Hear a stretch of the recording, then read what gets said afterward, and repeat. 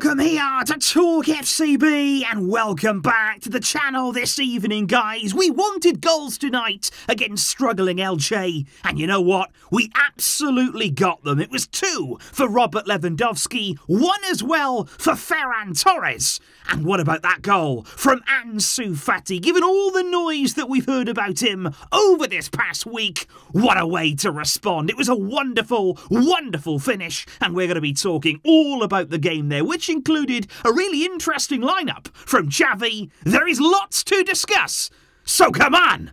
And let's do it. Because given that Xavi did not have the likes of Andreas Christensen, Ousmane Dembele, Pedri, Frenkie de Jong or Rafinha available to him this weekend, I think it's safe to say we acquitted ourselves pretty well. Because looking there at the back line, it was Jordi Alba that came in for Balde at left back. And I was surprised to see that Araujo started this game, given we got that big game against Real Madrid on Wednesday. But it was in midfield where the headlines really started. We spoke before the game about Eric García. We said, will he be tried in that area? Will we try him as a pivot? Xavi did, and we're going to be talking about those results. And in the front line, the big start there was for Ansu Fati. Given everything that's gone on with his father, of course, how would he play in this game? And I do want to start first of all, guys, by talking about that Eric García move from Xavi, because I actually thought tonight in that pivot role, completely unfamiliar territory for him in midfield, first time he's played there in this Barca team, I thought he did well. It's a big change for him there, moving from defence into midfield. You've got very different responsibilities,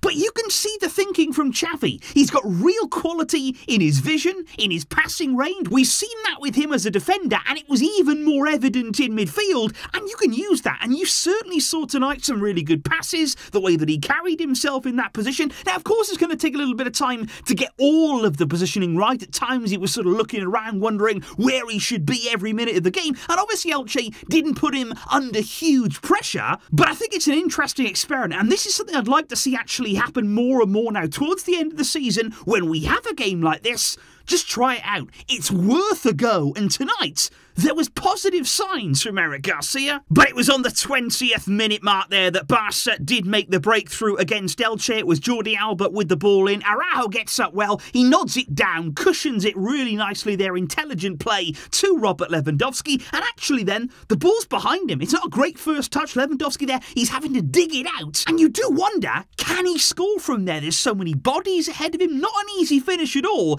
And in the end, it's actually a deflection into his own leg. He hits it into the ground, and it ends up in the back of the net. And I tell you what, about these top quality strikers, they just find a way. They will find a way, whatever it takes is a deflection, a lucky bounce, they will make sure they score. And it was a really, really welcome goal for Robert Lewandowski. I was surprised before half-time there that he didn't double his tally. Really good play on the right from Ferran Torres. Puts a great ball into the box. Real power, real accuracy on it. Lewandowski from close range heads that ball over there. So it could have been 2-0 before half-time. There was also a chance for Jules Koundé coming in after some really good work from Xavi there to open up the space. Koundé, though, denied by the defender, pretty much on the line, and Barca at half-time leading by 1-0. But of course, in this game this weekend, guys, we all knew there was going to be huge eyes on Ansu Fati. We all knew that he was going to be under some real pressure off the back of that interview there from his father, because not only then do you have the pressure of the Barca shirt, which already is enormous, by the way. Every game that you play, you're expected to perform, and now to just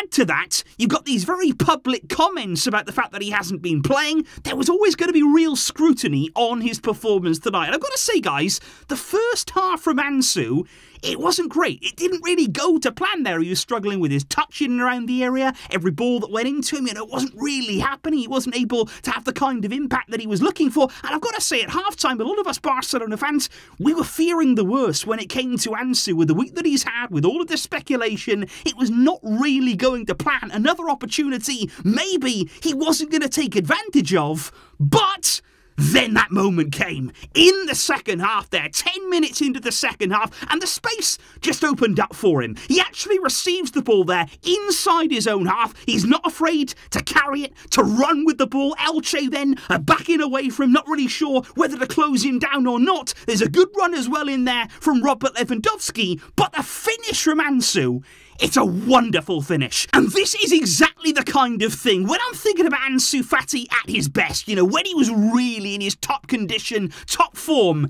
it was that explosivity. It was that feeling in front of goal that he was going to be ruthless every single time, that no matter what, he was going to put that away. And this finish for me, absolutely electric there. Stunning the way that he takes it on. Real power on the shot, but also real placement as well. The goalkeeper can't get anywhere near it.